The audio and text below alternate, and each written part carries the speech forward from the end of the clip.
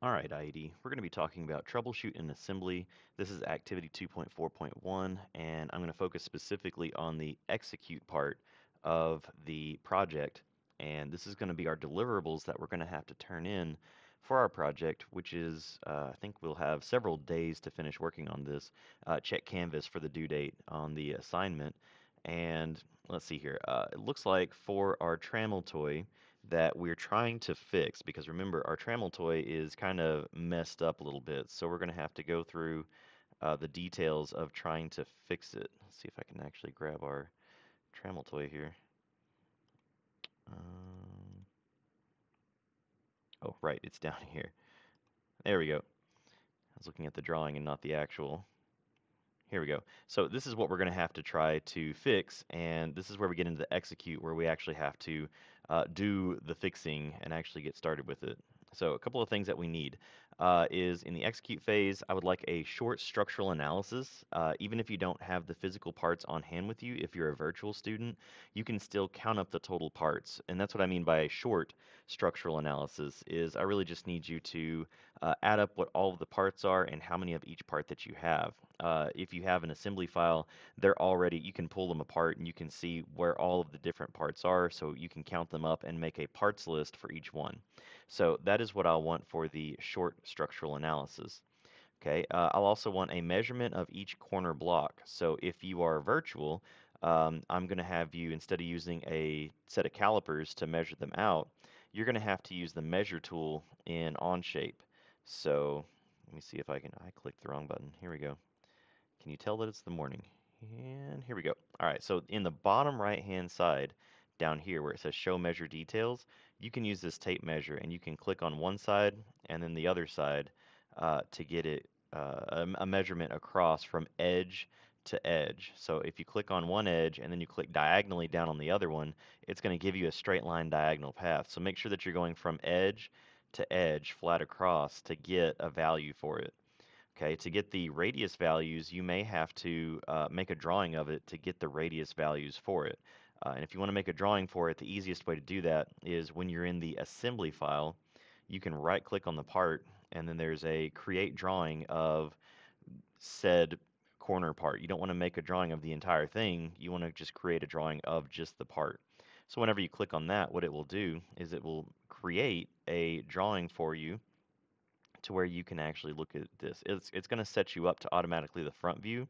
Remember, you can click and then click away from it, and you can create a top view and then click and click away from it, and that will give you a side view. And then you can click and click away from it, and that will give you a um, what's that called? Isometric view.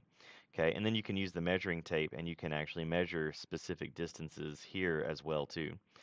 You can also just use the measuring tape on the trammel toy itself, and that should give you values. So like if you click on the measuring tape and then you click on the radius, yeah, it tells you right here that the radius is quarter inch. So you can do that instead. The drawing may be helpful for the next part though. So for the next part, we're measuring the corner blocks. We've got that.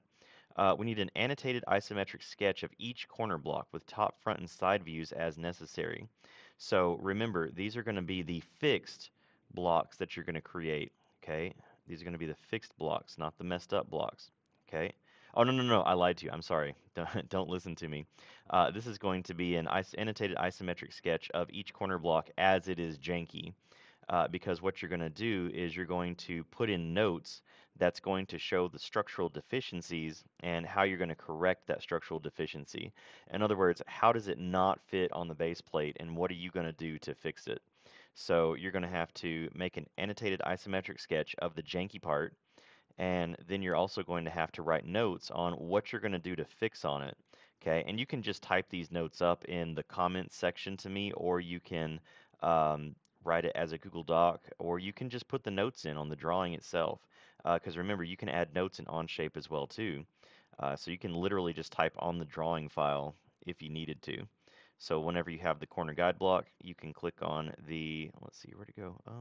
Is this it? Yeah, type on the A button, and then whenever you click on it, you can type notes here. And if you need to extend it out, you can click and drag this out. Okay, so you don't have to type it on a separate sheet of paper if you don't want to. You can put those notes literally on the drawing, and that's perfectly fine. And let's see, your last thing that we need is a justification of the material choice or an alternate material. In class, we're 3D printing these, so you have your two options of PLA and thermal polyurethane, or TPU. We call it flexible filament in the classroom, but it's TPU. Or if you wanted to try to make it out of an alternate material, you can try to make a justification of why you want it to be made out of an alternate material.